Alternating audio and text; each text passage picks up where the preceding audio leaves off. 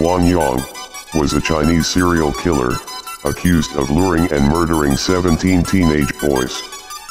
Although he is suspected of 25 murders between September 2001 and 2003.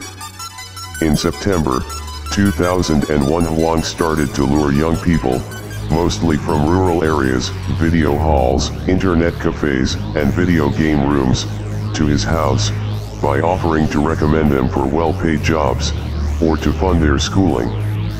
He said he killed them, because he wanted to feel the thrill of being an assassin. In his house, Yong drugged the youths and raped them after strangling them with a rope. He buried them, but kept their belts as souvenirs. Yong was sentenced to death on December 9, 2003 and executed by a gunshot to the head on December 26, 2003.